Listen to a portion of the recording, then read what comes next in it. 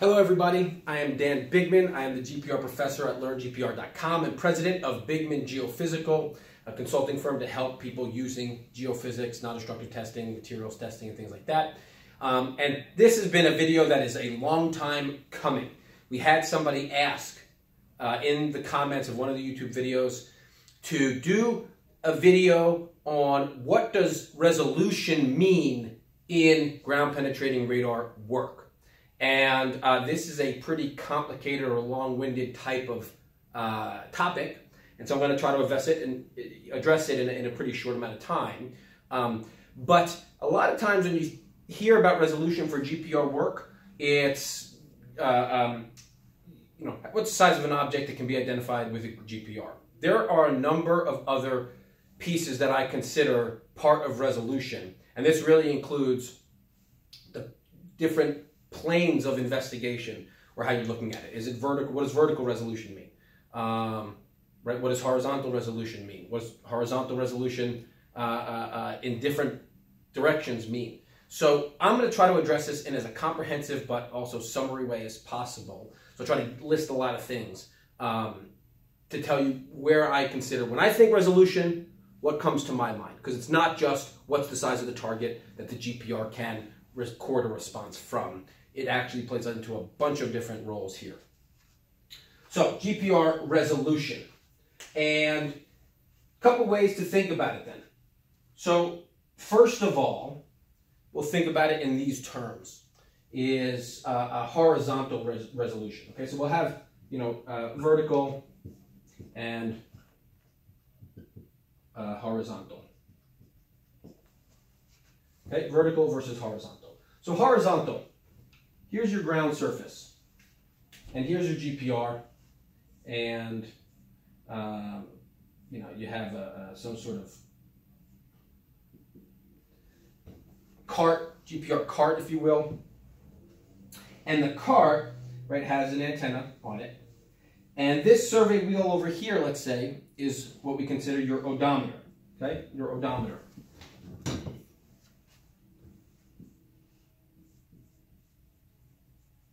Odometer could also be your survey wheel or your encoder. Doesn't matter. You're pushing your system this way. Here's the question. How far does your system have to move for your antenna to put out another pulse? How far does it have to move? That's resolution number one, and we call this step rate. Okay, step rate. Step rate is what's the distance between data points in this direction? Okay, maybe it's 1 centimeter, right? Maybe it's 2 centimeters. Maybe it's 5 centimeters. Maybe it's 1 meter. It'll depend on what you're searching for. Okay, it'll depend on what you're searching for. If you're looking for bedrock, I don't know, maybe a meter is okay, or more.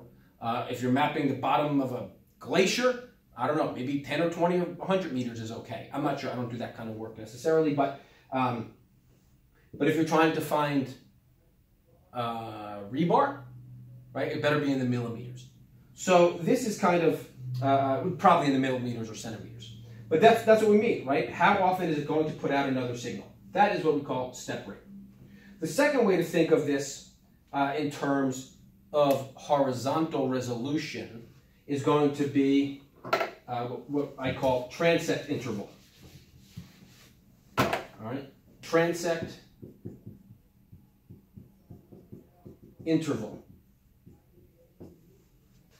Transect interval means if we look top down, right, like an aerial photograph, okay, an aerial photograph, right, top down on your project site, and here's your project site. Okay, this is your grid, and this is 0, and this is and this is 10 meters, okay, and so forth, and this would be 10, 10. Okay, so 0, 0, right, 0, 10, and then 10, 0. How close together are your transects going to be? Whether it's a formal grid or not, okay, it doesn't matter. But how close together will your transects be? Okay, are you going to go every half meter? Or how about And we're going to go every 0.25 meters. I don't know. You're going to go every half meter, every meter, and so forth. So the closer you go, the higher the resolution. The further away you go from each of your transects, the lower the resolution. So you can go very tight here, right? If you went, this may be a quarter meter, or something along those lines, where a half meter is only going to look like this. Okay? And a 1 meter is going to look like this. So that's the difference. It's how dense are the transects that you're collecting. To me, that's horizontal resolution. It plays a really important role. A lot of times what we'll see is if you're trying to locate a utility, for example, if your utility runs this direction. Let me see if I get another color in here. Let's say your utility runs this direction. Half a meter or a meter spacing probably is going to resolve this utility pretty well. However, what if your utility runs in this direction? The further out your transects are, the worse it's going to resolve that utility. And a lot of times what we'll have is non-interpolated spacing between the actual responses when you're hitting a utility or a linear object on an angle like that. It won't have no data interpolated if you have closer spacing, quarter meter, half meter, something like that. But if you have a meter spacing or more, you definitely will get, right, you'll get this hit, you'll get this hit over here. And what you might get then is, when it plots, okay, you get a little response over here, okay, response over here, response over here. And you might be able to see the trend, but it may not interpolate across your entire space. So horizontal resolution. We're talking step rate, and we're talking transect interval.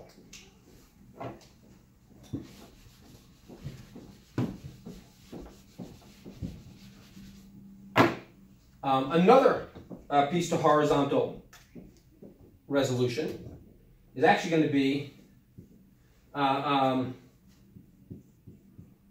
spacing of targets. So here's your ground surface. Here's target 1, target 2, right? 1, 2. How far apart do these two have to be in order for your GPR to record 2 responses, right? 1 response and then 2 responses. If they're far enough apart, you'll get 2 different hyperbola peaks that you can segregate out and define as 2 separate responses. However, if they're too close, what may happen is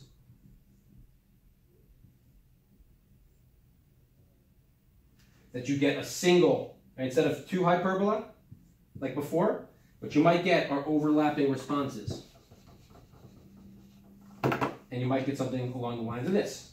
There'll be it might be a broadened hyperbola.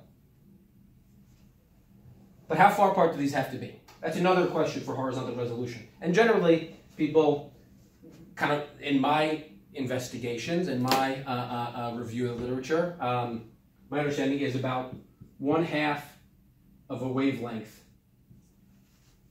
is how far they have to be apart minimum. 1/2 of a wavelength to resolve both targets. Okay, so that's another, I guess, horizontal resolution. Okay, vertical resolution. Let's step into vertical resolution. Vertical resolution, number 1, is wavelength.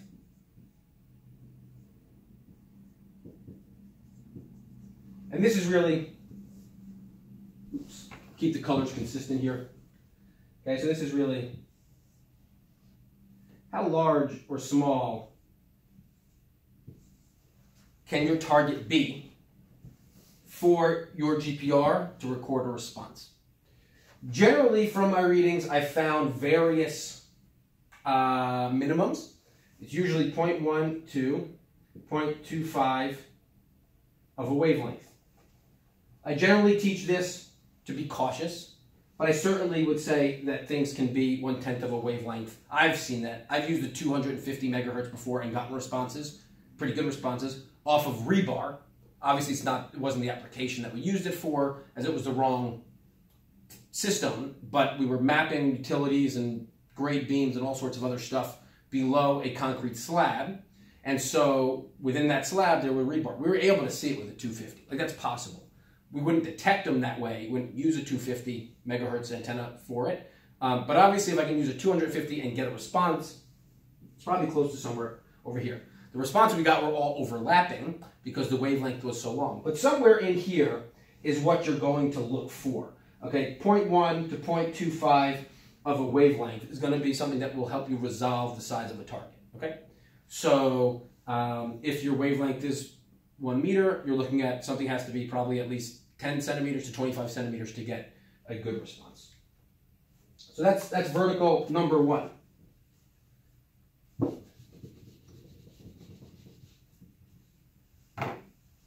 Vertical number 2. Here's your ground, here's your GPR. Your GPR puts out a wave.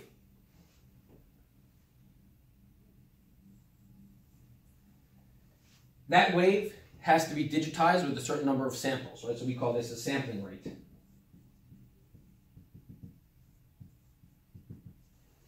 And the sampling rate is how many points are going to be along your trace to reconstruct the waveform.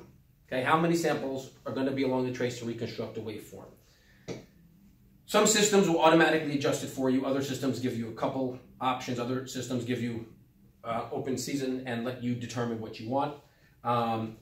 But the longer your time window is, the more points you need to digitize this. To me, this has to do with resolution. Because if you don't digitize your wave or plot it with enough samples, you can actually remove responses. I'll give you an example. So let's say we're going to digitize this response. Okay? Make the response twice. Right? So here's here's the response. And over here we'll do it with 10 samples. And here I'm going to do it with 3 samples.